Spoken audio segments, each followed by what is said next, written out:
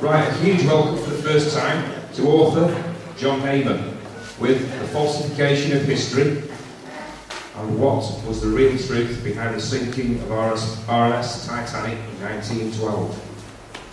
Taking us back 100 years to the famous Titanic disaster, which hit an iceberg and sank, right? Well, maybe it did. John covers inconsistencies with the official tale. Dear me, not that one again. Famous names in the finance world, Rothschilds, Rockefeller, JP Morgan, and possibly a business venture that didn't work out, culminating in the loss of Morgan's no-claims bonus, possibly paid for with innocent lives. And an official story that stubbornly sticks to the unfortunate accident theory, case closed. But how well does it stand up to independent scrutiny? Let's find out. Please welcome John Heyman.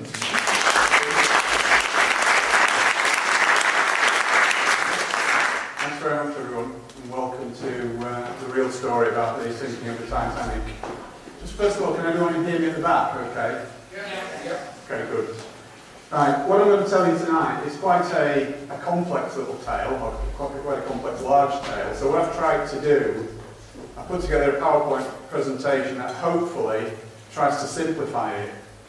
You must bear in mind that there are 2 or even 3 strands running concurrently through the whole story. And of necessity, I do tend to skip from one to the other and back again. And I try to make it make sense, but please bear with me if there's bits that you don't follow, because like I said, it is quite complex, but it does all come together at the end. So hopefully bear with me. And the other thing to bear in mind is that I'm not a professional speaker. I'm a writer and author, so if you're all expecting Ian R. Crane, then you might as well get your money back now. I'll do my best. Okay, so off we go. We all know what that ship is, and we've had it thrusted as almost from being this high.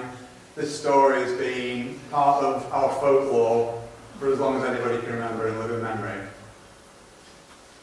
So we all know what that ship is, or do we? That's actually not the Titanic. It's identical twin sister, the Olympic.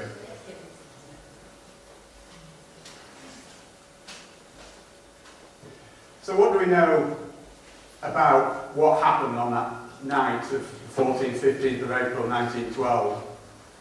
Not an awful lot, really. Although we hear so much about it, everyone thinks that they know the story. Well, trust me, you don't. And this is what we're coming to now. We know for sure that a very large ship sank in the early hours of the 15th of April. And we know that there were more than 1,500 lives lost, and that 700 survivors were rescued by another ship, the Carpathia. But once you said that, you said everything. Everything else is really up for question, seriously. And I'm going to show you how that is the case. So let's start by having a fresh look at some of the facts. Moving swiftly onwards. Yeah, so to come up with the story that I've come up with, obviously it wasn't all my work, but there's a lot of my own research gone into this, and a lot of the stuff in there is stuff that is unique to me. So where did I get it from? Well, this is where I got my information from. I looked at the transcripts of both inquiries. There were 2 inquiries about the Titanic disaster. One was the American inquiry, one was the British. Looked at both of those. I looked at Howland and Wolff public records. Howland and Wolff was the shipyard that built the ships. Okay, various other sources, libraries, internet, blah, blah, blah. And the one thing that really struck me about it all was that there were so many unanswered questions and anomalies with the official story that made me just think that, hang on a minute, let's have a closer look at this. So what does the official story consist of? It's basically all those things. Can we all read that at the back? Is it large enough? Yes. Yeah, okay.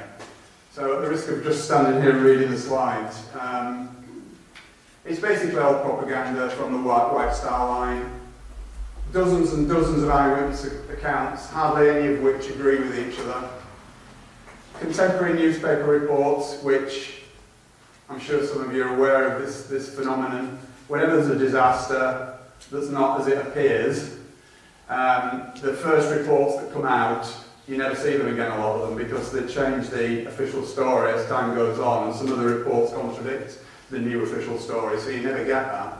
So by looking back at old newspaper reports, I've actually found a lot of stuff that's never mentioned and absolutely conflicts with the official story. Okay? So the inquiries were generally regarded as a whitewash. Okay? And the conclusions that they came to were so obviously incorrect as to be mind-blowing. There was also a British and US government cover-up, which again, as we go on, I'll talk more about that. And one of the things that has been responsible for the apocryphal tale about the Titanic, one of the major things that's been responsible for it, is a book, which some of you may have read, and a film, which some of you may have seen, and it was this one. I need to click on now. It's called A Night to Remember, and it was written by a guy called Walter Lord. And Walter Lord, just for a bit of background on him, he was an ex-CIA agent. Now, the first thing that interested me was what on earth is an ex-CIA agent doing writing a story about a shipping disaster 40 years previously. And the conclusion that I came to on that was for the same reason that the CIA get involved in anything and everything, and that is to cover it up and obscure the truth. So the Titanic myth that we all know and love so well is a result of that book and that film. And trust me, 80% of it is utter hogwash. Right, so let's just set the scene a little bit. We have to turn back the clock a little way, first of all. A guy by the name of J.P. Morgan, John Pierpont Morgan, who was a big American financier at the turn of the 20th century, from the 19th into the 20th century. Very close links to the Rothschilds and the Rockefellers and all the usual suspects. Okay, he bought the British White Star Line, which was the line that eventually built the Titanic and the Olympic and the Britannic, the three sister ships. Okay, the British government, because it was a foreigner, they had to sanction the purchase. And they imposed certain conditions on that purchase, on that sale, which, please bear that point in mind, because that will become very important a little bit later on.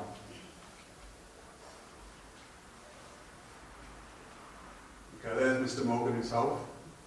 What a nice man.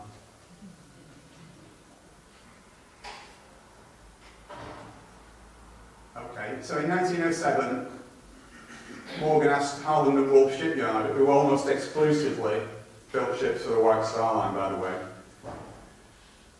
to build a new class of luxury liners, and he was going to call that the Olympic class. And work started, as it says there, in 1907 at Harland and Wolff Shipyard in Belfast. And it was going to be 3 ships.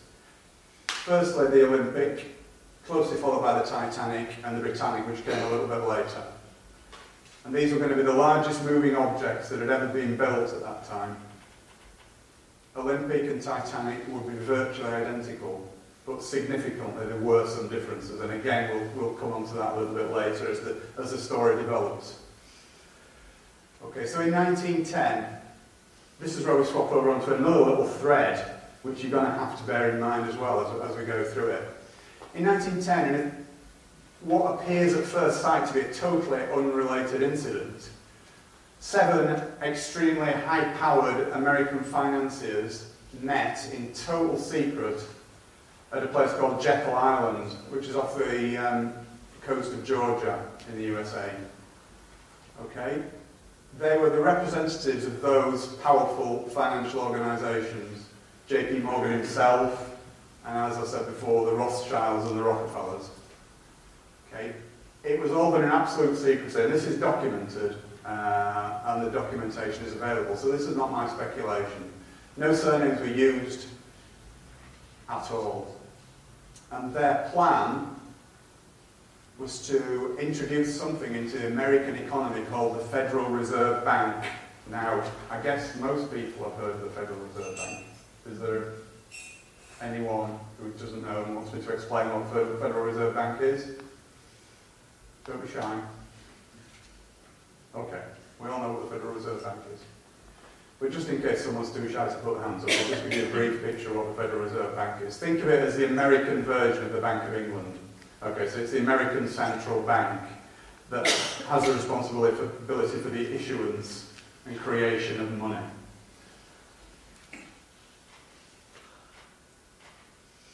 Okay, now, the reason for the secrecy was that there was some powerful opposition to this plan.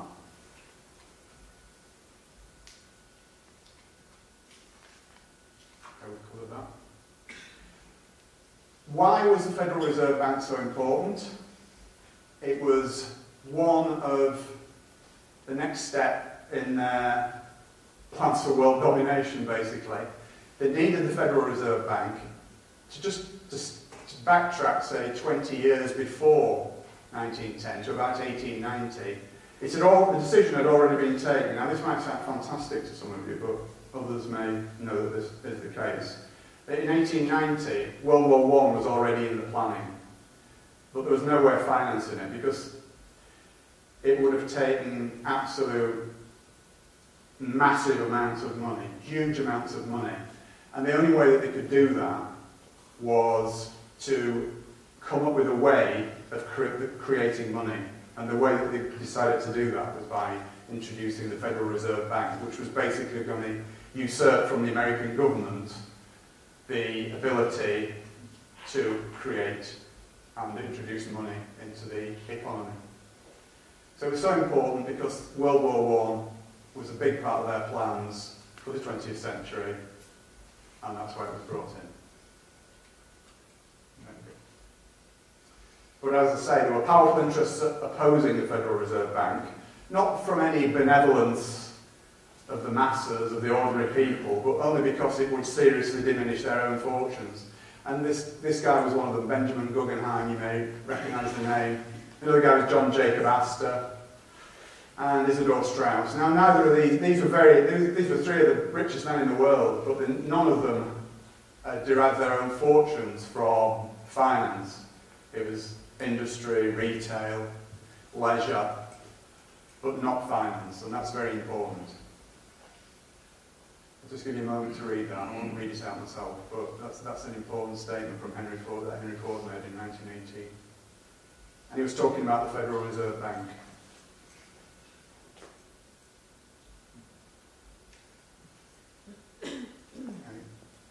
And a little bit more recently, a gentleman by the name of Benjamin Fulford, who some of you may have heard of, came out with that statement,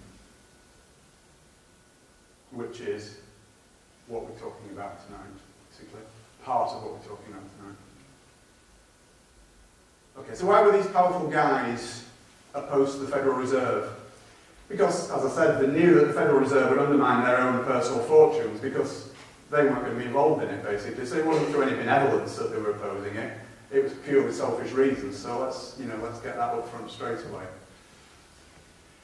The reason that it would impact on their own personal fortunes was because when you introduce a way of creating money into the system that is not done by the government and it's done by private interests, every note that comes into circulation, and this is true of our country today even, has a portion of interest attached to it, which is owed to the bankers, right? So the Bank of England produces money, and it's not the government that asks the Bank of England to do it. The Bank of England does it as a private corporation, and the government has to pay interest to the Bank of England, believe it or not. And that is the reason for the national debt, nothing else.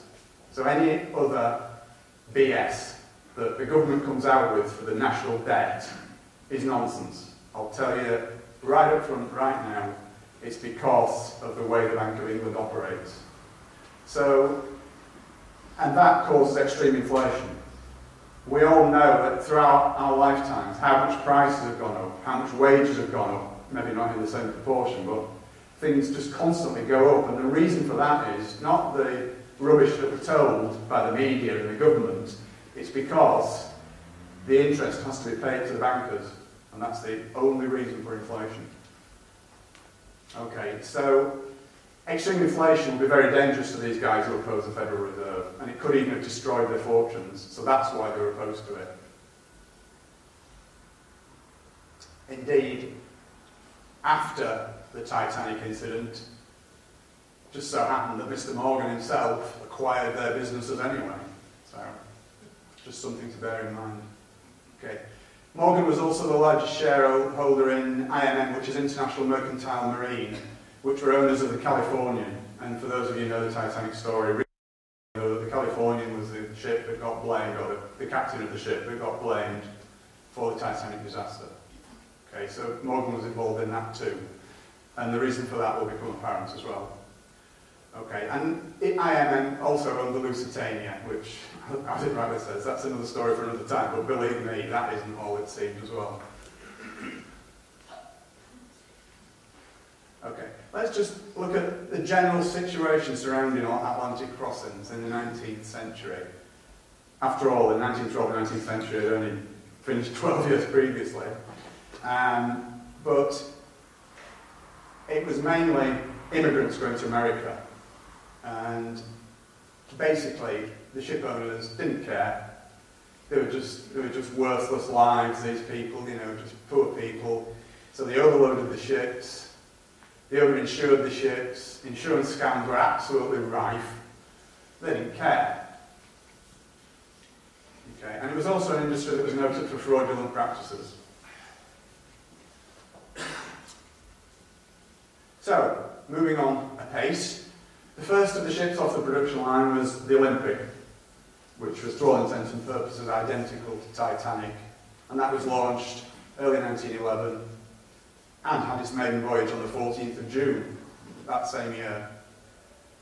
Now, Olympic was not immune to little disasters itself. It had quite a few, shall we say, mishaps.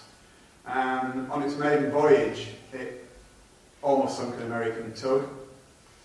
Okay, but the biggie, as far as Olympic was concerned, was that in September of that same year, as it was leaving Southampton Harbour, steaming down Southampton water to head out into the Channel, it was involved in a horrendous accident with a Royal Naval cruiser called HMS Hawke. Now, that was never publicised, alright. It is available information. I'm not saying you couldn't find it out. But how many people knew that? Put your hands up that that actually happened. Okay, about 6 people, fine. Okay, so, yeah, very important point. Now, the damage to Olympic was far more serious than they first thought. It limped back into Southampton Harbour for initial testing. There's HMS Hawke. That was almost a write-off as well. But Olympic went back to Southampton and they did the initial damage assessment and they found a huge hole. And by huge hole, I mean a huge hole. You'll see a picture of it in a minute. But even worse than that, there was all sorts of unseen damage as well. There were bent and broken beams, metal beams. There were thousands, hundreds of thousands of rivets that popped. Steel plates were completely ripped away. It was a mess. It was a mess. There we are.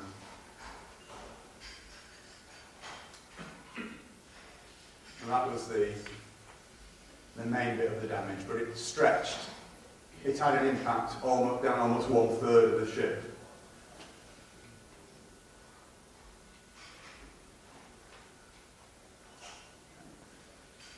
Now, the biggest problem that it had was it had twisted the keel of the Olympic, and this was causing a huge list of port. It was quite dramatic, actually, the list of port, and again, that becomes important in a little while. Even the temporary patches to get it back to Belfast, because bearing in mind in those days, this was the biggest ship that had ever been built in the world. The only place where there was a dry dock big enough for it was at Belfast. So they had to patch it up at Southampton as best they could, using divers, to get it back to Belfast, to the dry dock.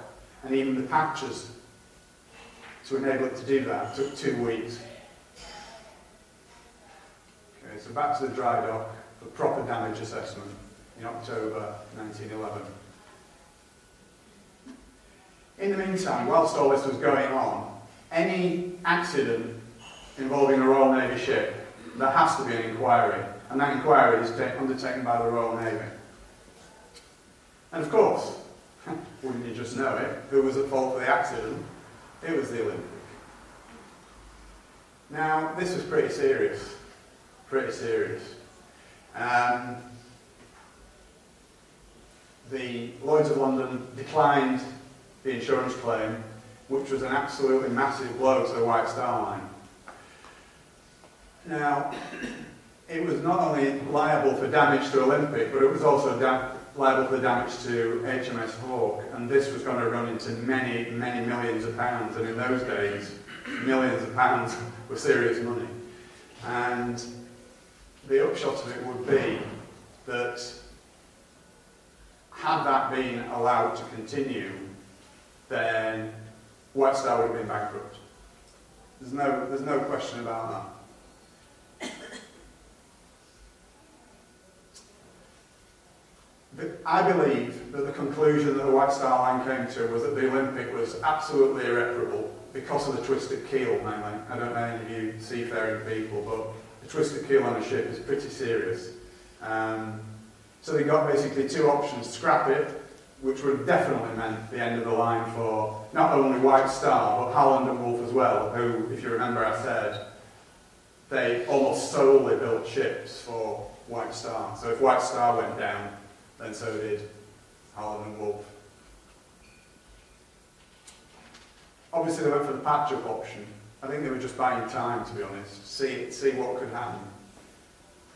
So they patched it up, and that took 7 weeks. So bear in mind that 7 weeks out of commission, it was a lot longer than 7 weeks if you take the time before it, from after the collision until the 7 weeks began, and then add tack the 7 weeks onto the end of that. It's a lot of time for a ship of that magnitude to be out of service. The speculative investment that JP Morgan and co. had put into the Olympic class meant that they needed a return on their investment really, really quickly. And not only were they having to pay for all these repairs, but they were losing the revenues that would have been generated by the Olympic traversing back and across the Atlantic, taking passengers. So it was a huge, I can't stress that enough, it was a huge financial blow to them. Okay. Now we know that steel struts were put in place to brace the keel, and I will return to that towards the end of the presentation. So just bear that one in mind as well. Okay, and also to expedite the repairs, they actually borrowed the starboard propeller from Titanic, which was not finished, but it was well underway. It was probably about 2/3 of the way built at this time. Okay, so basically they needed Titanic in service as quickly as possible, along with Olympic, to start generating revenues. Otherwise... Okay, so Olympic was actually involved in yet another collision, believe it or not, when it got back into service in January 1912. And it lost a propeller blade. It had to get back to Southampton, and we know that there was severe vibrational damage, which obviously didn't help the cause at all. And it created enormous stress on what was an already badly damaged ship, even though it had been patched up. So back we go to Belfast again. Propeller blade replacement. Now it's interesting this, because according to Howland and Wolff records, a propeller blade usually took about 5 hours to replace. It was just a case of unscrewing bolts, big bolts, I grant you, but just a case of unscrewing bolts, and with a team of a few men, that could have been accomplished in 5 hours. It actually took 4 days. It was in dry dock for 4 days, having that propeller blade changed, which is a little bit strange, but we'll have a look at that for now. Okay. So what were they doing for 4 days? Well, strangely enough, Olympic had been launched by this time, although it wasn't finished. It was sat there in the water. And they were photographed together several times in Belfast around this time. Don't forget, this is like 3 months before Titanic's maiden voyage, and they were together.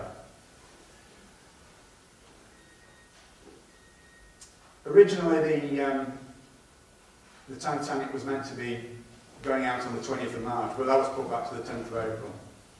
Partly because of all the contretemps with Olympic. And there they both are, the two sisters sat together. Almost identical. Almost. Let's look at the differences. Okay. On the forward part of C deck, which is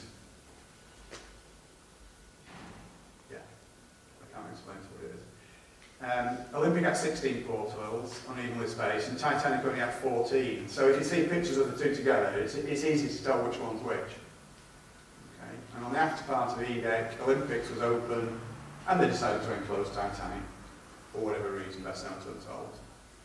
Okay, so did they switch them? Well, let's have a look. I think they decided to switch them, with a view, you probably guessed by now, with a view to sink in what had been the Olympic to claim the insurance money. Okay, and that, I think that decision was taken shortly after Titanic had been launched. Okay. It wasn't as that big a job. In those days of non-mass communications, there weren't hundreds of photographs, there weren't TV programmes about them, there weren't news broadcasts about them. It would have been quite simple to do. They took a hand-picked group over one weekend, and there is apocryphal evidence for this, that there are urban legends existing amongst the White Star, amongst the Harland and Wolff, the descendants of the Harland and Wolff workers from that time, that said that they'd been passed down from grandfather to father to son, that this had gone on. And that was, there was bribery and threats to families, that if anybody said what was really happening in that shipyard over that weekend, then they'd probably never work again, and that could have been a death sentence in those days. No such thing as social security. Never work again. And as I say, it would have been a reasonably simple procedure. Okay, only minor changes. They put carpets down in Titanic, which they never planned to do, and the reason they did that, I think, was to cover the scratched liner from what had been originally Olympic. They need to change the nameplates, they need to change the life belts, they need to change the lifeboats. And there's Titanic when it was launched with the 14 portholes on sea deck. And there's Titanic on its maiden voyage with 16 portholes. Draw your own conclusions from that. Okay. So what other evidence do we have? Okay. There are photos showing 16 portholes, one of which you've just seen by magic. Olympic was open to the public prior to its maiden voyage, and incidentally, does anyone not find it strange, all the fuss and hoo-ha there was over Titanic's maiden voyage? And yet Olympic didn't get that. Why would that be? Olympic was the first one off the production line. Surely that should have been reserved for, as I say, the first one off the production line, not the second one. But again, we'll come back to that.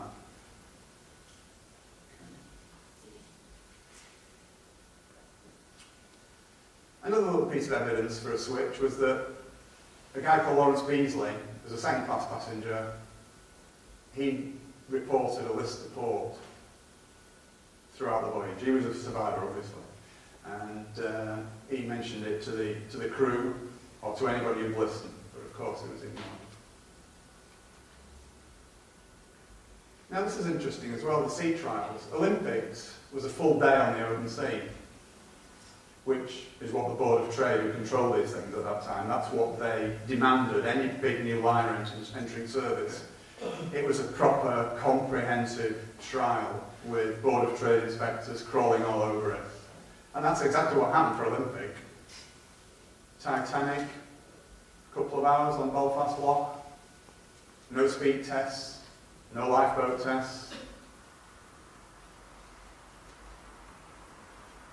And also, when Titanic docked at Southampton, having left Belfast earlier, ready for its maiden voyage, only 2 firemen and stokers signed up for the voyage. Now this again leads me on to something else that is extremely important. Lots and lots of people said, lots and lots of crew members who were constantly looking for work and constantly out of work, said they would never sail on her again, or that class of ship again. And it's also important to note, this is another thing that never ever gets mentioned, but during that time of Titanic's maiden voyage, there was actually a massive countrywide coal strike going on.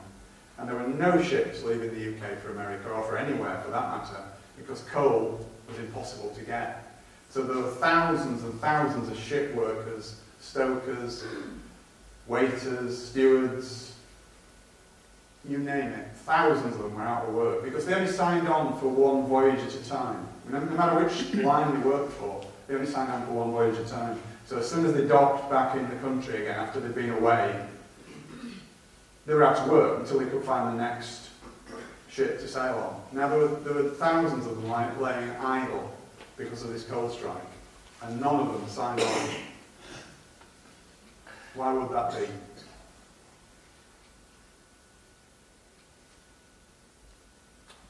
So just to recap a little bit, why would they make a switch? I'm making a serious allegation here. Why would they make a switch? Well, as it says, Olympic was virtually worthless. It was uninsurable. Damage beyond economic repair, I believe. White Star Line and Harland and Wolff would have been bankrupted. So did Mr. Morgan, forever with an eye for the main chance, look at it as an opportunity to kill two birds with one stone? Because now this leads us back to the other thread, which is the Federal Reserve again. We have the opponents of the Federal Reserve, Messrs. Guggenheim, Astor and Strauss.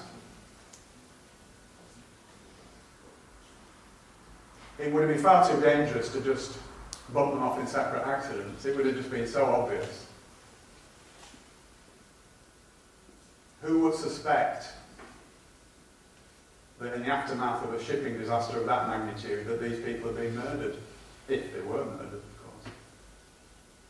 So, back to J.P. Morgan's kill two birds with one stone. Not only was he going to sink the Olympic disguised as the Titanic and claim his insurance money, he was also going to get rid of these guys who could have made life very, very difficult for him and his oppos and their plans for world domination. Okay. Let's take a little look at Edward Smith, the captain of Titanic, who had also been the captain of Olympic on its maiden voyage as well. And he switched to Titanic for its maiden voyage. Captain Smith is generally regarded as being a hero. In all the apocryphal tales that you read about Titanic, Captain Smith, the hero that went down with his ship. He was actually, he had an appalling safety record. He was generally known as a braggart and a show-off, and he used to take great delight in throwing these huge liners around as though they were soy ducks in a bath, basically. He had more than several serious accidents in his career. I'll just highlight a few. He had 3 in the Olympic for a kick-off. The Republic, the Germanic, the Coptic, the Majestic. The crew were killed, and that was well covered up actually, that one. So again, I dug that out, but I only had one source for that. There's no other mention of it anywhere, the fact that crew were killed in the Majestic's accident. So he was not the guy that he's portrayed to be, shall we say. Okay, so I believe what happened was, Bruce Ismay, who was the owner of White Star Line, no, he wasn't the owner, I beg your pardon, he was the managing director of the White Star Line. He was brought into Ismay's confidence, and Ismay used his record, his appalling track record, as a lever, and virtually twisted Smith's arm to carry out this conspiracy that they'd all planned. Okay. They were told that the Californian would be standing by. This is the ship of whose captain actually got the blame for the Titanic disaster from the 2 inquiries. Okay, and basically he had to comply, but in doing so he insisted on choosing his own crew. And again, this is something that's quite interesting because it's a known documented fact, and this hasn't been covered up, this is quite true. The fact that just before the Titanic's maiden voyage, all the senior officers were swapped around. They brought in a new one and all the others went down a notch, which they weren't very happy about. But that did actually happen. Smith chose his own crew for that. There you go. Pecking order of his existing officers was affected. Now, there are several puzzling facts about this. Again, as I've already alluded to, despite the coal strike that was going on, they still had difficulty finding crew. What did these people know, these thousands out of work? there was all sorts of rumours going around amongst the crew members of all the different ships that there's not all was well with Titanic. Chief Officer Wilde, who was the guy immediately below Captain Smith in the pecking order, he actually wrote a letter to his sister just before Titanic embarked from Southampton. And in that letter he said, "I still don't like this ship. Still don't like this ship." It was the first time he'd been on it, allegedly. Olympics maiden voyage had been absolutely fully subscribed. Titanic was just over half full. First class passengers wanted to transfer to Titanic when they found that it was actually going to make the voyage even despite the coal strike. They only offered them second class cabins, and I believe that was done to put them off, because if Titanic had been full, and given the fact that they knew that they were going to sink the thing, they wouldn't have been able to save as many lives as they thought they were going to be able to. So I believe that was the reason for that. Okay? And even more, just before it embarked, 50 first-class passengers cancelled their reservations. These were friends and colleagues of J.P. Morgan. This is all documented. J.P. Morgan just didn't turn up. He was supposed to be on the main voyage. He wasn't on it. And he actually rang from France and ordered some priceless bronzes that he was going to transport back to his home in America, and had them removed from the ship at the last minute. He said that he was ill. That's why he couldn't make the voyage. But he was seen 2 days later, in perfect health, at a French seaside resort with his mistress. And Florence Ismay, the wife of Bruce Ismay, the managing director of the White Star Line, she was originally going on the voyage with her husband, but again at the last minute she cancelled. She said that she was ill, but she was seen later that week in Ireland with her family on a touring holiday.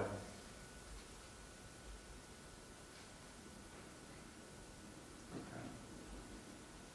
So what do we know about the Californian? We all know that the Californian was the ship that never came to Titanic's rescue and got the blame for the disaster. Yeah? Is everybody aware of that fact? Right, well, California, this is quite an interesting issue as well. Again, despite the coal strike, Californian left England, I think it left London, 5 days before Titanic. It's had a full complement of coal somehow. Nobody knows how or why. Well, we know why, perhaps. It's had no passengers. I mean, just that fact on its own. It's had no passengers. Why would you send a ship across the Atlantic with no passengers? People were clamouring for passengers across the Atlantic. Everybody was stranded because there were no ships leaving. So the one that is leaving has no passengers. Does that make sense? It's just me. Okay. And also, this is really interesting. I was gobsmacked when I read this, and I'm sure you will be as well. There was no cargo. Does anybody know what the cargo was on the California? The only cargo that they had? No. Sorry? No. 3,000 woolen sweaters and 3,000 woolen blankets. Exactly. There she is, the Californian, and there's Captain Lord, who was the master of it. So, on the 14th of April, the Californian came to a dead stop in the middle of an ice field. Now, the story we all hear about that is that, well, of course it stopped because it's in the middle of an ice field. It's too dangerous to carry on. No. Captain Lord, he was a tall man for those days. He was 6 foot. But for some strange reason, he decided to spend the entire night of the 14th and 15th of April on a sofa in the chart room fully clothed. Again, it's all documented. This is not conjecture on my part. It's all documented. He ordered the boilers to be kept fired. Now, normally when ships shut down, for whatever reason overnight, they shut the boilers down to save fuel. Okay? And the crew were made to be on standby overnight. Okay? So what was he expecting? What was he expecting? I can't imagine. I really can't imagine. So back to go to the Titanic, and again, I'm sorry we keep having to swap around, but because everything's happening concurrently, it's not just a chronological story, it's backwards and forwards, so I hope you're sort of following it, and I do apologise for the intricacies of it, but it's the only way I can tell it really. Okay, so again, I mentioned this before, huge fanfare and build-up to the maiden voyage. Olympic, nothing. Could it possibly have been the reason for Titanic's massive publicity? Was it to attract the social greats of the day to it in great numbers, including Messrs. Strauss, Guggenheim, etc. In fact, much of American high society was aboard.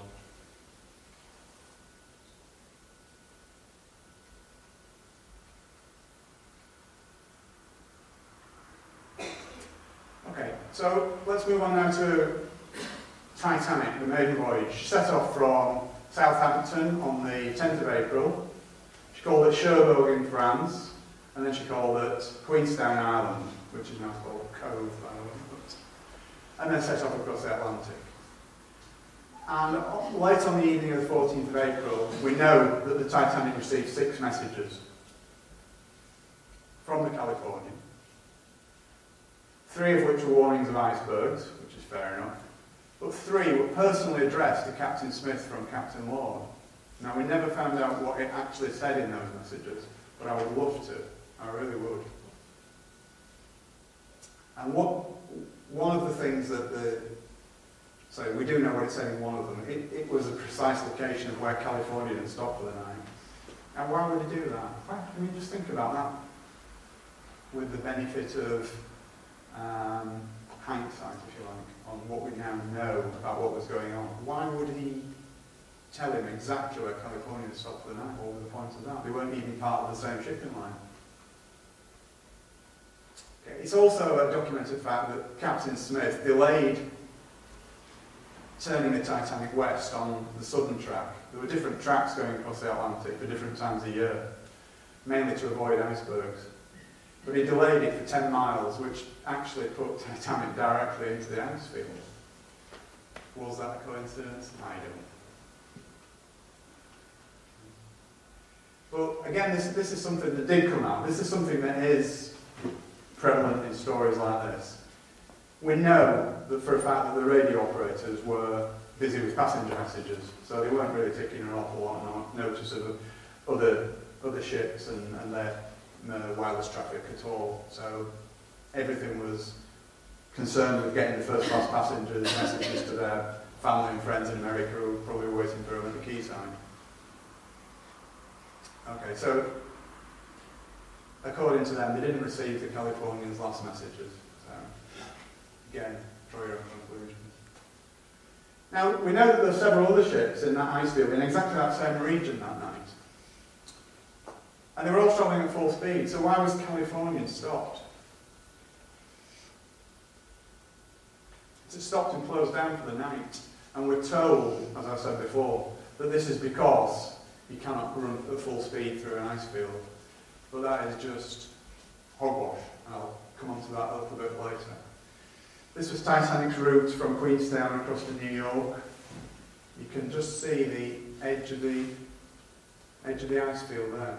It doesn't show very well on the slide, but it's there. And it's just there where Smith turned into the ice field. And that's where the accident took place. If it was an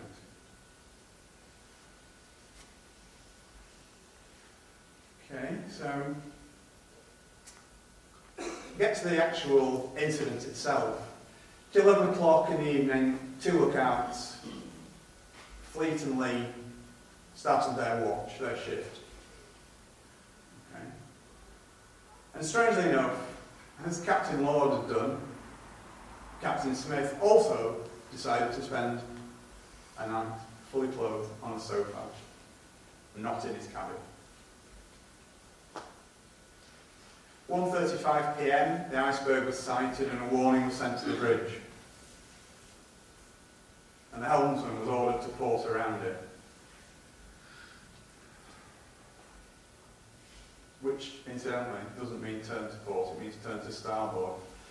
It's a bizarre thing, but it actually means you turn to starboard, which is the right, and you port around something. It means that the rear end swings out like that. Sorry if nobody can see my arm, I do apologise, but it swings round it like that. So that's called porting around it. Okay, now that would have been fine. That would have worked perfectly.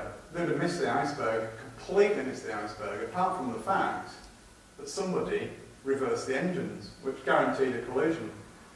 Because the speed Titanic was going at, porting around it would have taken it, at full speed, would have taken it a wide berth around the iceberg and past it. But reversing the engines meant that it was like slowing right down, so it didn't have time to get past the iceberg. So that actually more or less guaranteed that there would be a collision. So why was that done? Again, it's all very strange, all very weird. Okay. First Officer Murdoch, who was on the bridge at that time, so he was effectively in charge of the ship while his superior officers were sleeping or off duty. Did he deliberately guide Titanic into the iceberg? Because it was him that gave the order to reverse around. This is an experienced guy, you know. He wasn't a rookie. He'd been around a bit. He'd been on the ships for 20 years. He knew what he was about. You don't get to become first officer of a huge liner like that without knowing, you know, what's right and what's wrong when you're issuing instructions to helmsmen. So that in itself is very strange, and leads me to think that something wasn't right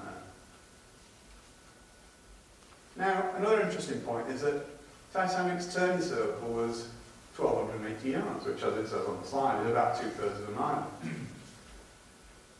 And its stopping distance from full speed is at 850 yards, which is just under half a mile. Right?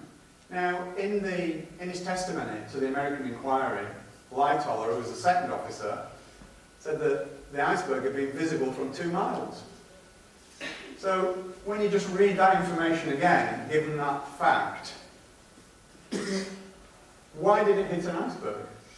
If its stopping distance from full speed, and it wasn't even travelling at full speed, was 850 yards, and the iceberg was visible from 2 miles, something's not right. The iceberg should easily have been avoided, in other words. The other aspect of this is that there were, despite what you may believe or think, there were only actually 6 eyewitnesses to the alleged iceberg collision. Only 4 of whom survived, and all these were working class. And what I mean by that is they were the ordinary seamen. Right? No passengers witnessed it. They were ordinary seamen aboard the Titanic.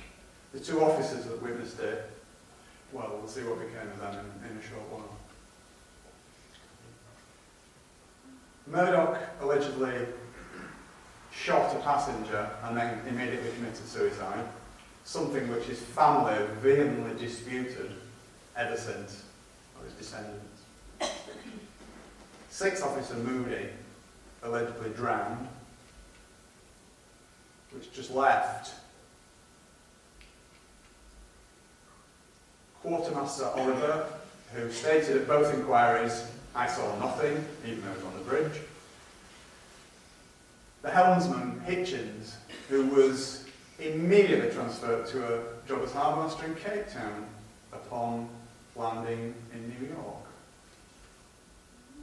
Lookout Frederick Fleet and Lookout Reginald Lee were the only 2 who actually gave any evidence at all at the inquiries. Any or all of those could easily have been coerced and bribed, in much the same way that the Harland and Wolff shipworkers were. Just a simple expedient of threatening them with loss of livelihood. It would have been a piece of cake. Okay, another strange anomaly. After the iceberg hit, or Titanic hit the iceberg, which we prefer, Captain Smith ordered Titanic half speed ahead for 5 minutes. Now, why would he do that? The thing was taking water. Was he trying to get closer to the California? Then as soon as they spotted a ship on the horizon, immediately he closed the engines down. Very confusing. So what we'll do now is I'll just do this little recap, and I think it's time for a break. Okay, so now we have a ship standing dead in the water, Olympic, Titanic. A rescue ship standing by, which we believe to be the Californian. We have messages sent from California stating its position, for whatever reason. Smith can see a stationary ship on the horizon, and he assumes it's the Californian, and therefore everything is going to plan. And I think we'll leave it there and have a little break.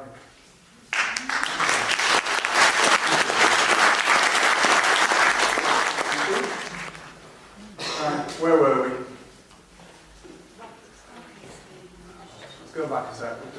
Just give me a couple of seconds to read that. That's where we were. Okay, so the bottom line is Smith sees a stationary ship, and he assumes it's the Californian, and everything's going to plan.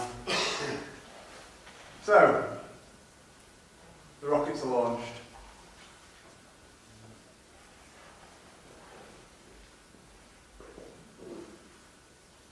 Okay, so Titanic starts sending out its signal rockets around midnight. The signals were seen by the Californian's crew, but only white ones, and that's significant because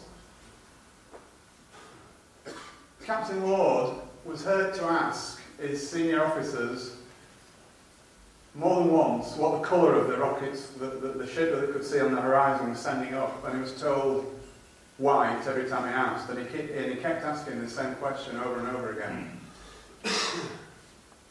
Was he expecting red or blue? Because Titanic actually sent red, white and blue signals up.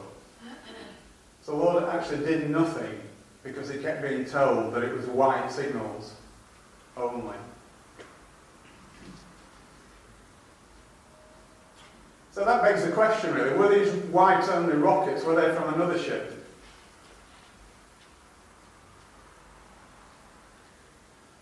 Now, I'm not sure how clear that is, but here's the Californian, okay, and here's the reported position of Titanic, the red boat, but here was the actual position of Titanic. And in between the Californian and the Titanic, again, this is something that is not reported widely, there was a smaller ship called Samson. Obviously that's a little bit exaggerated, but you can see the effect of the curvature of the Earth. Because of the distance between the Californian and the Titanic, which was actually 19 miles, although according to Titanic's reported position it was only 11 miles, the curvature of the Earth was actually obliterating Titanic, as you can see from the diagram. However, Samson, significantly, was visible. Now, the Samson, what was all that about? I hear you ask. Right, well, the Samson was actually an illegal seal fishing boat. And it was discovered much later, after the event, that it was actually in that vicinity sending up white rocket signals only. Now, why was it sending up white rocket signals? Rather a strange thing to do if it wasn't in distress. But as a seal fishing boat, it was actually culling the seals from all the ice flows around in the ice field. And it was recalling its small rowing boats that it sent out to the various little icebergs, growlers and ice flows that were around there. And it was calling them back in. And to do that, it was sending up white rocket signals. And how do we know that this was the case? Well, first of all, the captain admitted it after the event, long after the event, and he also said that he'd seen coloured rockets from the other direction, in other words, in the direction from where Titanic was. So I believe what happened was that Californian actually saw the white rockets. Lord was privy to the information that Titanic's distress signals are going to be red, white and blue, and so he did nothing with the white signals. But those white signals have since been interpreted as coming from Titanic, which is incorrect. Obviously the captain of the Samson never came forward because what he was doing was highly illegal. Titanic sent up 22 multicoloured rockets, and according to Captain Lord, they only ever saw white ones. So this is quite an interesting conjecture. Did Titanic even hit an iceberg at all?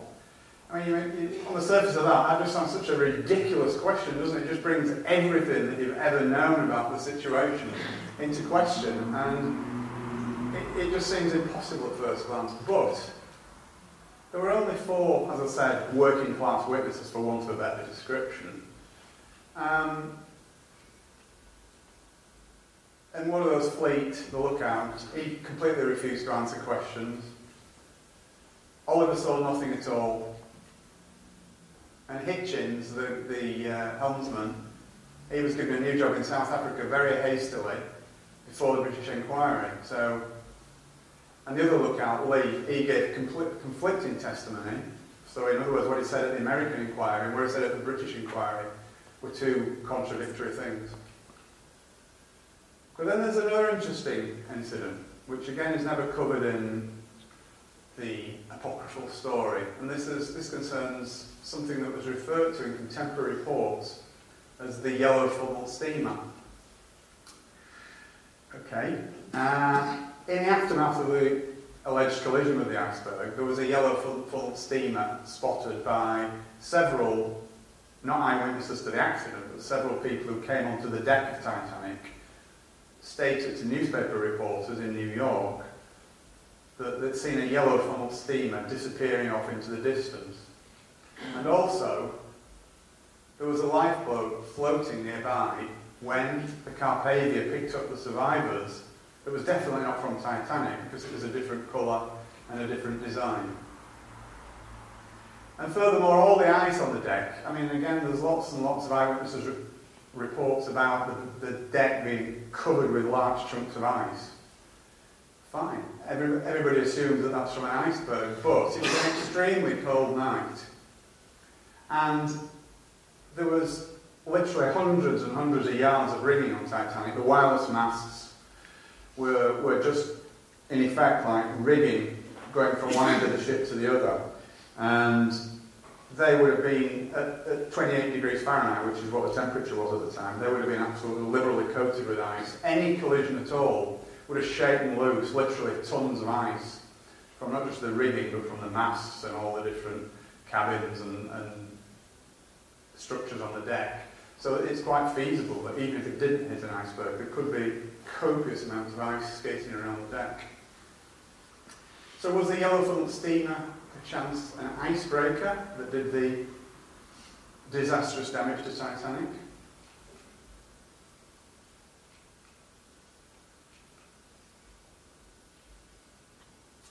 Okay, apologies for the skipping around a bit here, but it's necessary because there's so many things going on at the same time, and it's difficult to do it as a chronological story, if you like. But Edith Russell, who was a British survivor, was adamant that she said that Titanic's officers told her that the Californian was on its way to pick up everyone. This was in the immediate aftermath of the collision with whatever it was. Okay, so the officers told her the Californian was on its way. Well, the Californian wasn't on its way. The Californian wasn't even aware of where the Titanic was or what was going on at that point because it had not received its signals. So how did the officers know? The lifeboats were less than half full. Everybody knows that. I mean, they were. I mean, that's no exaggeration. The lifeboats were less than half full. But why would that be? What on earth would possess officers, experienced officers, to actually send out lifeboats half full? Well, we hear all sorts of stories about how that was, but to be frank, none of them stand up to close scrutiny.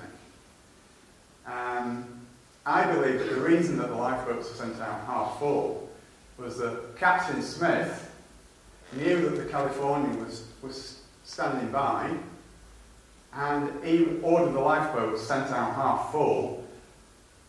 He thought the Californian was closing on the Titanic, so the lifeboats were sent out with the intention of bringing them back again to ferry everybody else off as well. So it was an expedient at that time. Get as many people on board as you can on these lifeboats. Doesn't matter if they're not all full, because they'll be coming back very soon. Because the Californian is steaming towards us, closing the gap. So it doesn't really matter. Meanwhile, Lord was still waiting for his coloured rockets, and the Californian was just sat there doing nothing. And eventually, it actually dawned on Smith and the rest of the senior crew that the Californian wasn't coming, and by that time it was too late. Okay, around 5:30 in the morning, Lord actually discovered that the Titanic had sunk. They'd actually kicked the wireless back into action again, because the California's wireless had shut down at midnight. Don't ask me why, I don't know. It doesn't make sense, but it did. They got the wireless back on again at this time, and he found to his horror that the Titanic had already sunk. And he set off towards them at that point, but it was too far away to do anything. And at that same time, Carpathia was just actually reaching the lifeboats from Titanic that were all, by this time, tied together and floating along, being rowed along in convoy. Okay. All the lifeboat passengers were taken aboard Carpathia and given medical aid. Bruce Ismay, the managing director of the White Star Line, who you remember was on board the ship for the maiden voyage, but his wife wasn't. He was allegedly in complete and utter shock, distress. He was taken to the doctor's cabin and sedated, but that's contradicted by the fact that at around that time he also sent 3 messages around 10 minutes apart to the White Star officers in New York. So again, a strange anomaly. And once they arrived in New York, all the crew were immediately subpoenaed to attend the official inquiry, which was to take place the following week. Sorry about this. Skip some. That's an interesting photograph, actually. It's nothing to do with the conspiracy at all, but it's just that's the first Titanic lifeboat arriving at the Carpathia. Somebody on the Carpathia took that picture, which is a very poignant.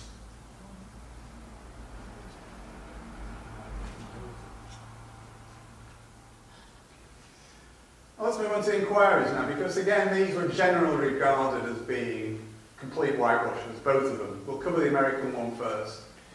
Incredibly, the witnesses that were called were restricted to only answering questions that they were asked without elaboration. So if they were asked a question, did such and such happen, they were allowed to say yes or no, but they weren't allowed to elaborate on that. Seems rather strange to me.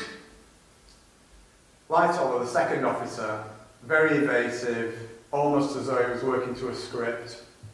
He was caught out lying time after time by the head of the inquiry.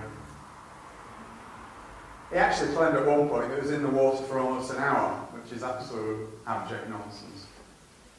The water temperature was 28 to 30 degrees Fahrenheit, which means that in the water at that temperature, your life expectancy is around 4 minutes. And it's an interesting point that a lot of people, I'm sure, not you good people here tonight, but a lot of people think that everybody on Titanic that was killed on Titanic drowned. Well, no, they didn't. They froze to death. The ones in the water froze to death. They didn't drown. I guess some of them must have done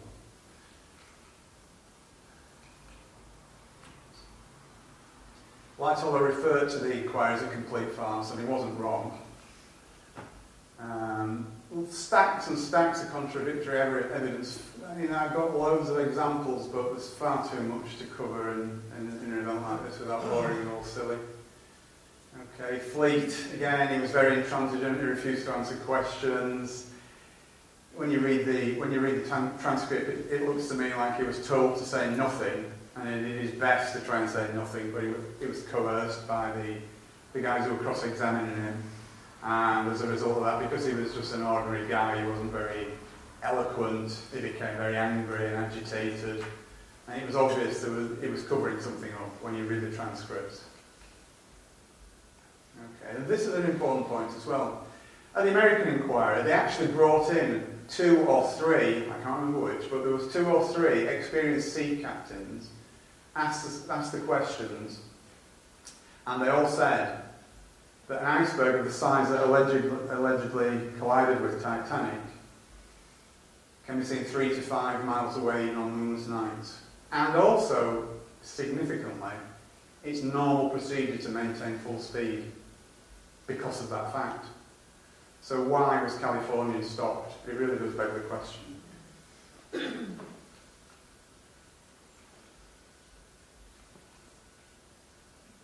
Okay, so a couple of weeks after the event, the surviving crew members docked at Plymouth Harbour in Devon, and they were immediately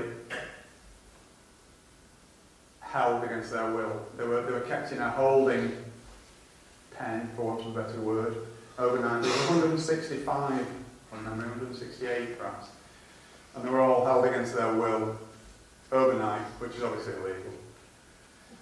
They had no access to union representatives, and they were coerced to sign a document that they believed to be the Official Secrets Act. I think it's more than likely that they were threatened and bribed with the same old thing. Speak anything about what happened on that night, and you'll never work again. So moving on to the British inquiry. This was conducted under the auspices of the Board of Trade. The Board of Trade was the organisation that used to oversee anything that went on at sea. And it was the Board of Trade, for example, that set rules about the numbers of lifeboats that ships could carry. They did the inspections of ships that were meant to be seaworthy, etc. So it was done under the auspices of the Board of Trade, chaired by a guy called Lord Mersey, who was an interesting character actually, because Lord Mersey had been wheeled in on several occasions before, where there was sort of dodgy circumstances about ships being sunk, strange accidents, insurance scams, and he'd been used by the British government on more than one occasion prior to the Titanic inquiry. So he was quite a colourful character, was Lord Mersey.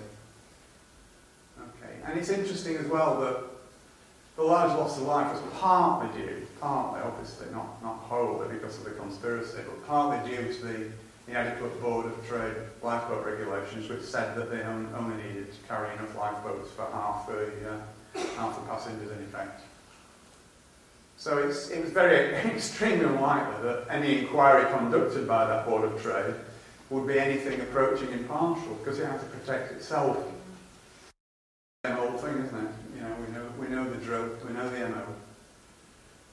And it was at the drill hall in London where the acoustics were so poor that neither spectators or press could accurately follow proceedings, so they couldn't really understand what was going on. And again, I believe it was all part of the same whitewash. Both inquiries, in fact, were regarded as a whitewash at the time. If you read contemporary newspaper reports, even the newspapers of the time who were very pro-establishment, with making statements like whitewash and things like that. So, and interesting as well, Harold Sanderson, who was one of the directors of the White Star Line at the time, under his cross-examination, he referred to the Titanic as the Olympic all the time. On at least 12 occasions, I counted, in his testimony, he called the Titanic the Olympic, which might be just an accident. But and there's Lord Mersey, a pillar of the establishment, and that's an actual photograph of the inquiry at the drill hall at the time. Okay, so yeah, it was a whitewash. The British inquiry found that Captain Smith wasn't to blame. The lookouts weren't to blame. The design and construction of Titanic wasn't to blame. The officers and crew of Titanic weren't to blame. The White Star Line wasn't to blame. It was Captain Lord's fault. Obvious, really, isn't it? So it's poor old Lord as the scapegoat. Although I'm sure he was in on the plot, it was a bit rich to actually pin the entire blame on him. And unfortunately, that's what history has done. History tells us that Captain Lord was the villain of the piece. Okay, Mersey deliberately steered the evidence that way. Anything that was said that pushed the blame in any other direction, he shouted it down, he changed the subject, he moved them on. Yeah, ignored or shouted down any other version.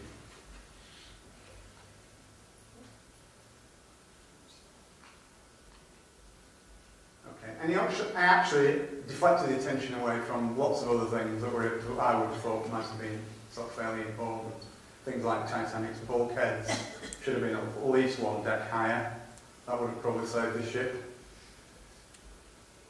And the fact that the Board of Trade, if you remember right at the beginning of the presentation, I told you about the sea trials.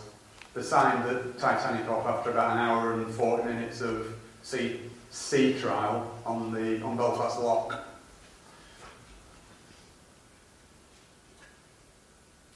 Okay, now where does the British government fit into all this, do you think? Because none of this could have been expedited without the collusion of the government. Now, why would the government want to do that? What would be the motive for the government to do something like that? Okay, let's have a look at that. Okay, so it couldn't have happened without their collusion. There's no doubt about that. Interesting that there would have been absolutely massive political repercussions if White Star and Hallam and Wolff had been bankrupted. For a start, there would have been 25 to 30,000 people out of work in Belfast at the shipyard. And when you take into account all the dependent industries, that figure would have risen much, much higher. Okay, the Liberal government who were in at the time, under Asquith, would probably not have been re-elected. But more importantly than any of that, obviously important, but not as important as, if you remember, again, cast your mind back to the beginning of the presentation, I said that Morgan came to an agreement with the British government, which he had to do in order to take over the White Star Line in 1903. Okay, so in taking over the White Star Line, he agreed that any White Star Line ship at all could be requisitioned as troop carriers in the event of war. And given the fact that we know that World War I was already, the plans for World War I were already well advanced, you have to trust me on that, it is true. This was extremely important. If Morgan had not had this agreement, he could have just taken the ships away. Even if the White Star Line had gone bankrupt, he would have been able to take away the assets from the company, which would have been the ships, and the government would have lost their troop ships.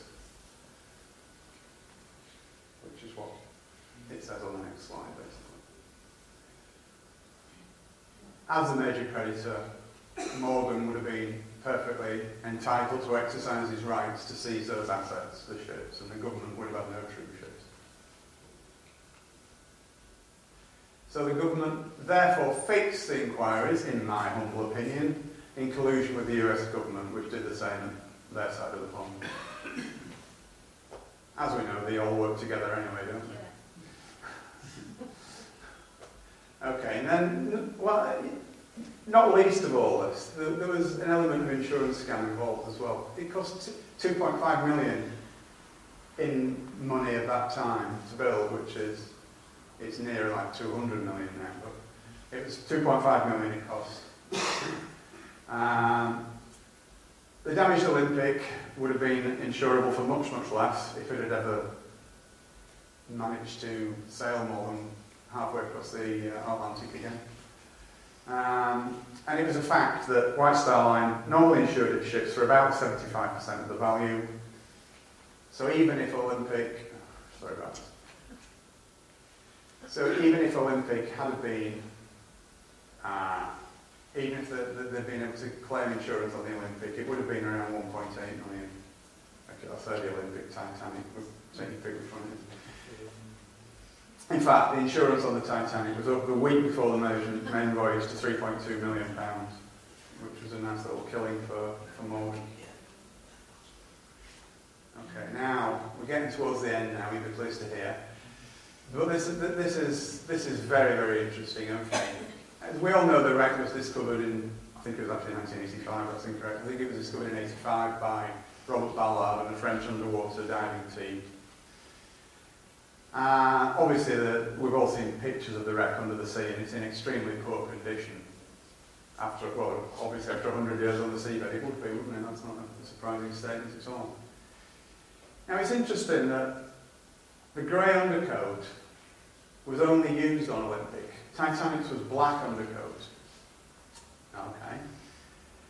But another interesting point is that there's a picture that was taken inside the Titanic on the seabed of the marble fireplace in Ismay's cabin, and it exactly matches the marble fireplace in Ismay's cabin on the Olympic. Now, we all know that marbling, there's no two pieces of marble that look exactly alike, but trust me, these two pieces of marble look about as alike as it's possible to get two pieces of marble to look.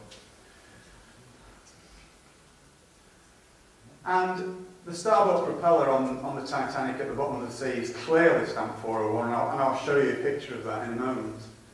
And what's significant of that, you may ask? Well, if you remember, when the Olympic was back in for repairs, they pinched one of the Titanic's propellers. Now, Titanic's build number was 401. So, if the propeller had been swapped, and the propeller at the bottom of the sea says 401 on it, draw your own conclusions from that. And importantly, when Ballard examined the wreck in detail, he had with him a set of blueprints of the Titanic.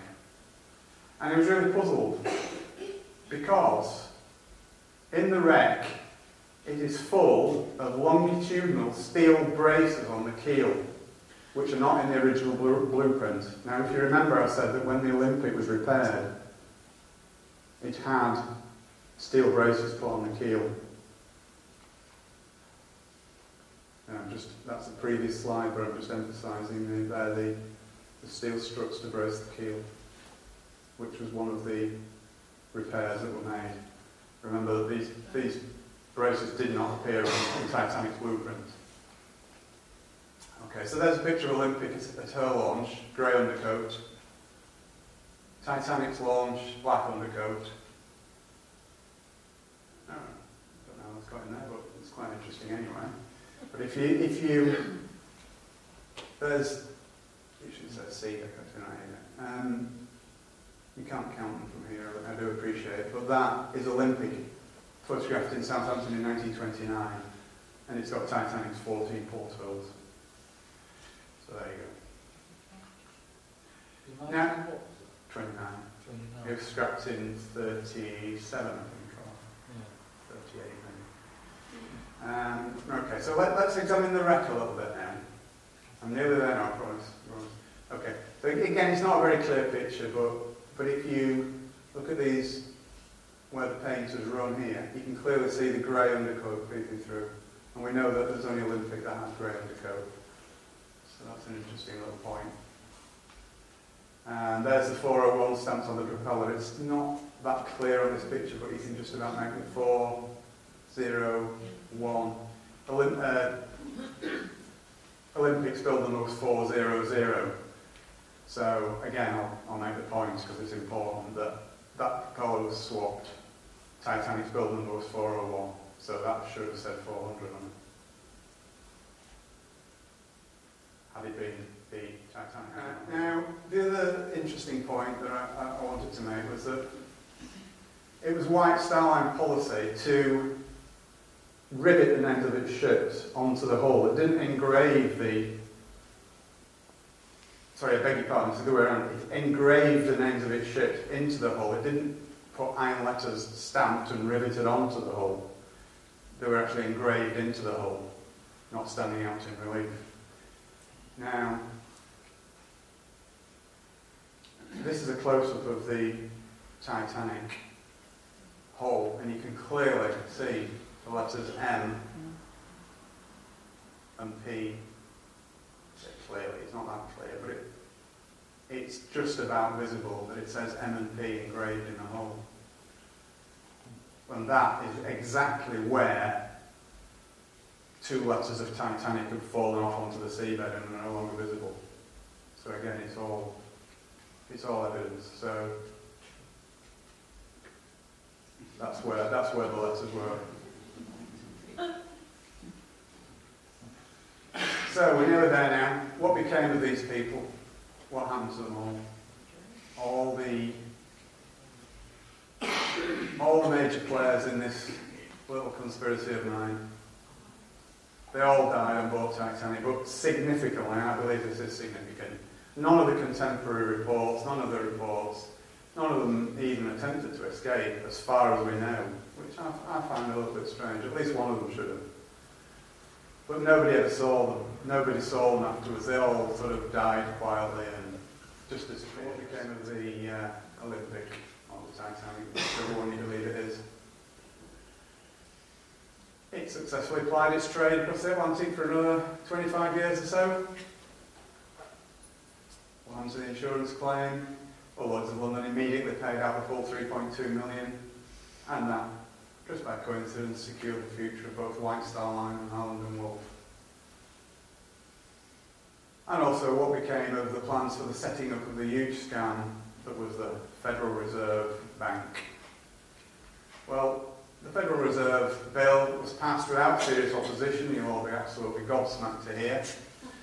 On the 23rd of December 1913, when 9/10 of Congress had gone home for the Christmas holidays, it was introduced earlier that afternoon, and it was about that thick apparently. So no one ever had time to even read it, let alone digest its implications. Okay. And as I sort of mentioned earlier on, it's the beginning of the American national debt, just like the British national debt began with the Bank of England in 1694. The American national debt started in 1913 and currently stands at 16 trillion. Now, trillions, a millions for the purpose of this. They're just mind-boggling numbers, and it'll never be paid back, ever. It's impossible. So basically, we're all in debt, or they are in debt, and their descendants as far into the future as you can possibly imagine, forever. And that debt is increasing. And more importantly, the Federal Reserve Bank enabled the bankers to fund World War I, which is what they've been aiming on doing for the previous 20 years. Obviously World War I started the following year. So, that's it.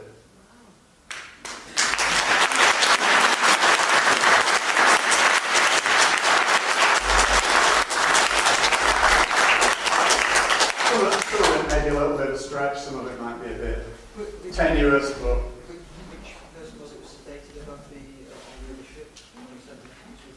He's made the managing director of the White Star Line, yeah. He survived. He survived, yeah. He got to life, so... Do you know if the damage from the iceberg was anywhere near the massive damage to the Olympics in that collision? No, apparently all that bit of the ship is covered up. I know it's a good question actually, but no, that bit of the ship is covered up, so you can't. There's no evidence for that really. But interestingly enough, there is a picture, which I've not managed to get into the presentation, but there is a picture available on the internet of the Titanic leaving Southampton Harbour on its maiden voyage, and you can see there's a patch in the hull. You can't actually see a patch in the hull. They're slightly different coloured plates. Yeah, it could be just coincidence, bad photography or whatever. But, They declared it the site of the Titanic national sort of monument thing, haven't they? So that down on it, or that's right. It's you can go and have a look. It's regarded as a grave, isn't it? Yeah.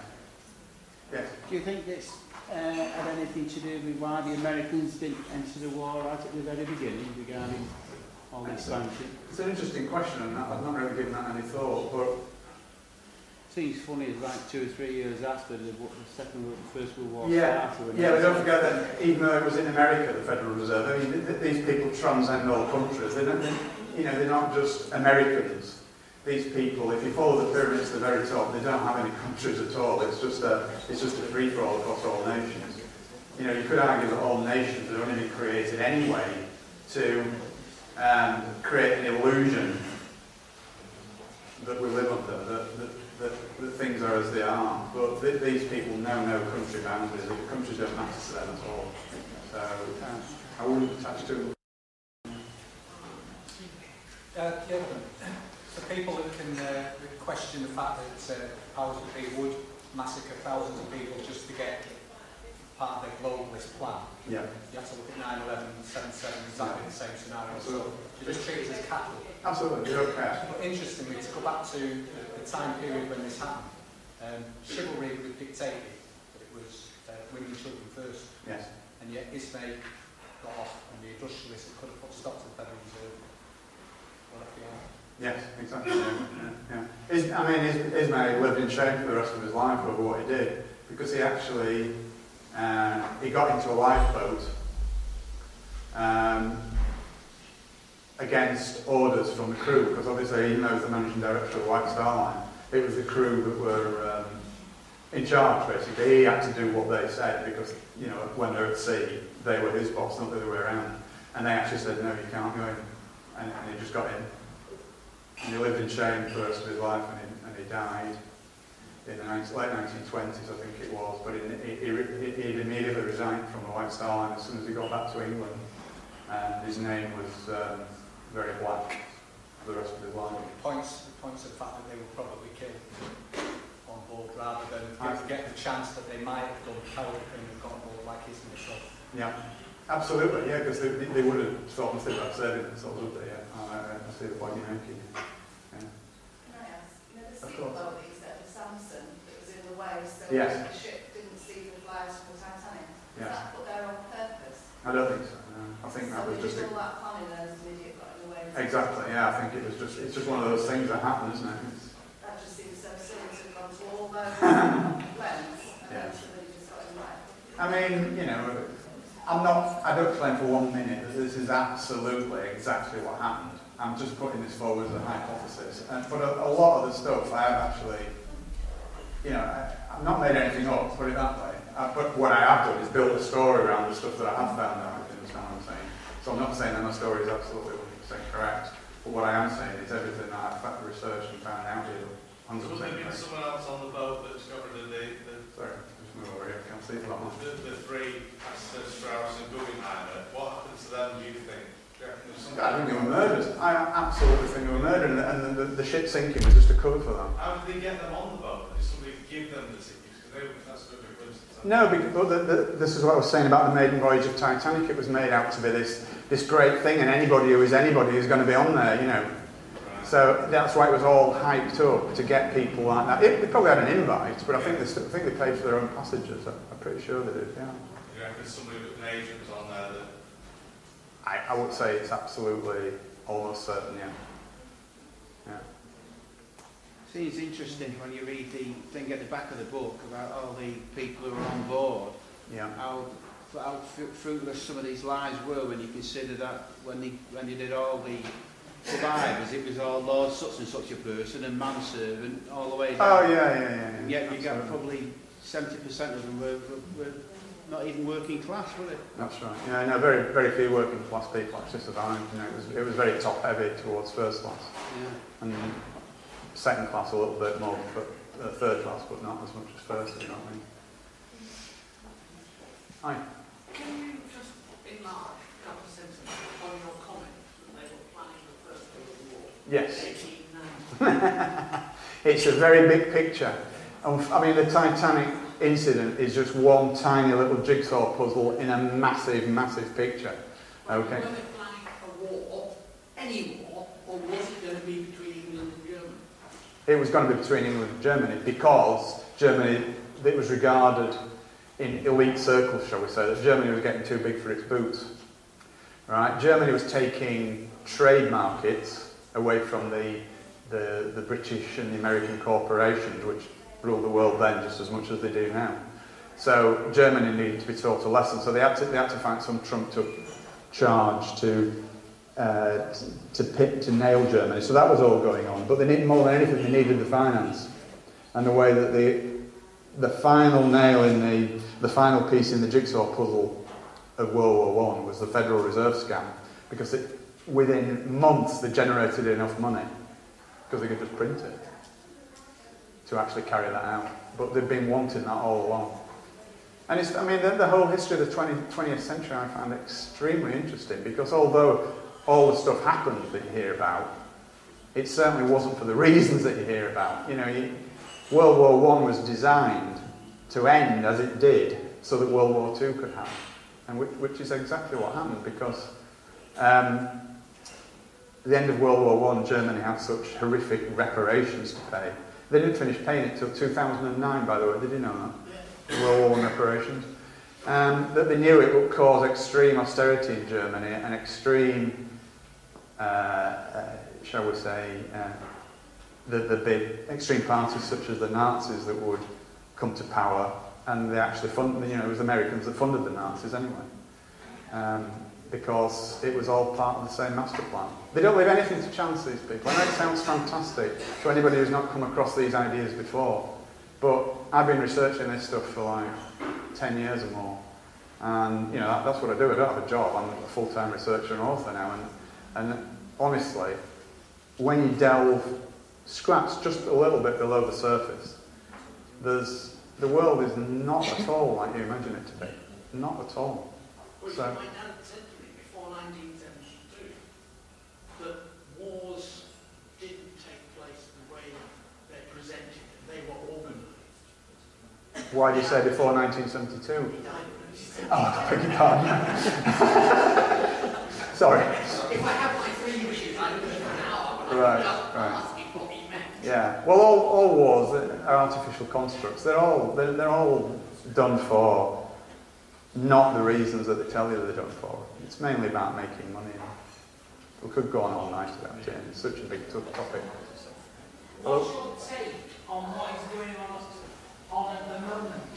This austerity and crashes and Greece and so forth. Have you got any theories about that? Oh yes. How long have you got?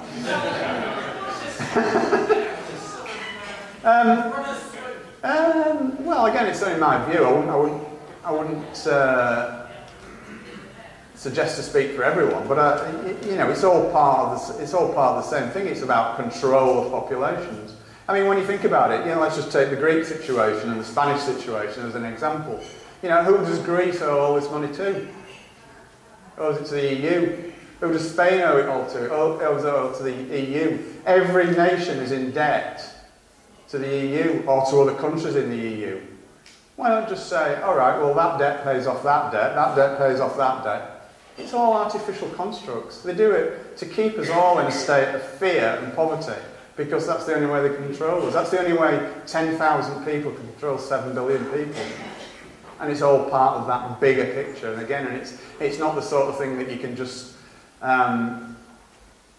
address in a 2-minute soundbite, if you know what I mean. It's a much bigger picture, and there's a lot more to it. I mean, it's just staggering in its complexities. You can't put it all down to the central banking cartel. Yeah, it's them that I don't know if you heard what he said, but he said that you can put it all down to the central banking cartel, and that's what the Federal Reserve was about. Everything is down to them. These people own the earth, yeah?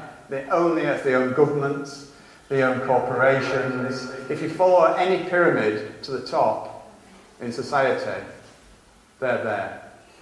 And they control all governments, everything. They're all puppets dancing to the tune of these people, these bankers who own the earth. I know it's a difficult concept to get your head around if you've never sort of encountered anything like that before, but it is the case. Yes, sir.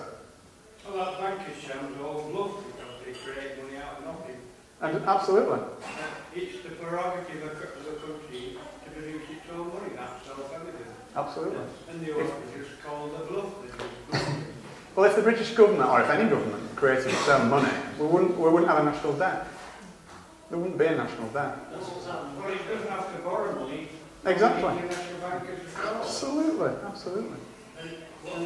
Well, the Japanese are supposed to be borrowing 700 million Japanese to build a nuclear power station. Yeah. Well, if we accept that, they'll owe 700 million worth of Britain. But if the government that created 200 million to build a power station, that will contribute to the wealth of the nation, Yeah. and we get all the benefit, and we own it. So this Japanese law investment that's we suppose it's going to Japan, we just want stopping it, it's nothing. Yeah. They create out nothing, and it becomes money when we accept it as money. Yeah, exactly, yeah. So we just yeah. produce our own money. It's just another tiny little strand in the whole spider's web is going on. Yeah, absolutely. Well, so there was a story that it might have been some by a torpedo. You did mention another ship there. It could have been, yeah. Yeah, I mean, it was just my presumption that it might have been an icebreaker. It could have been a torpedo for all I know, yeah. Have you ever heard the idea? I've read it. No. Well, I mean, one thing I didn't mention in the presentation was, and perhaps I ought to, is that the actual hole in the side of Titanic was very strange. It was a very strange shape. Yeah, that's it. It was about that wide, and it was about 60 metres long. But the interesting thing about it was that it actually penetrated 1.6 metres into the ship. Now, how can a piece of ice do that? Have you ever seen a piece of ice that shape? That's 1.6 metres long and only that wide, and yet can break through steel. So what are you actually saying? Well, I'm saying I don't think it was ice that did it. So what do you think? I think it was an icebreaker. I'm guessing, to be fair. Oh yeah, I understand that. Yeah. But I suppose I'm more saying that it wasn't ice rather than what it actually was. John, I think you've done a fantastic job on a really complex subject. Thank you very much. Absolutely splendid. Thank you. Your name, ladies.